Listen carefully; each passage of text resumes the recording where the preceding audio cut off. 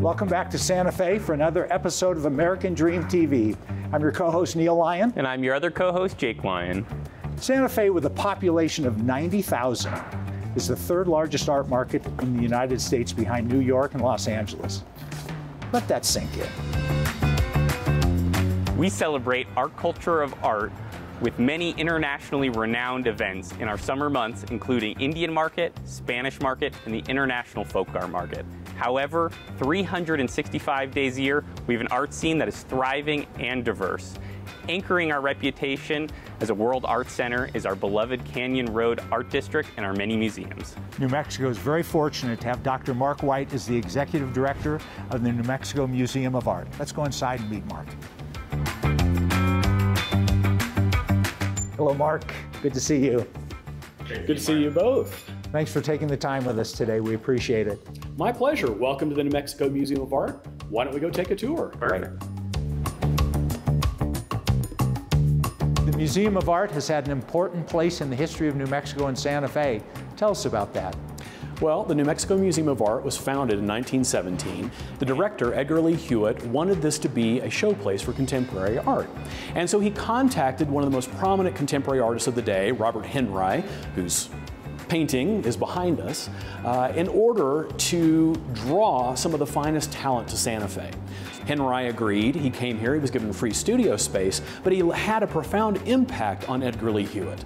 He encouraged Hewitt to have an open door policy, by which he meant that any artist could come to the museum, put their name on a list, and be assured an exhibition in the institution. That policy held until 1951, and it had a profound impact on the inclusivity of this museum. It was really able to give a lot of young artists their first museum exhibition.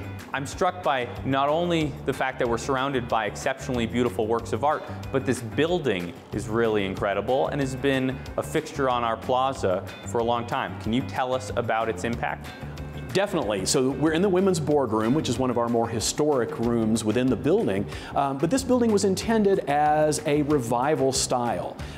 The architects looked to the Spanish mission churches in New Mexico. They looked to the pueblos, and they created a hybrid style based upon the architecture that they found around historic New Mexico. But it had tremendous impact on the influence it had in Santa Fe. And so one of the reasons that Santa Fe looks the way it does today is in part because of this building. Our mission to collect and show contemporary art was somewhat challenging as we got past 1960. Contemporary art became larger, its media began to diverge from traditional media, and so we began thinking about how we might expand to continue our mission to show contemporary art. And thus came the Vladem Contemporary. Why don't we go over and take a look?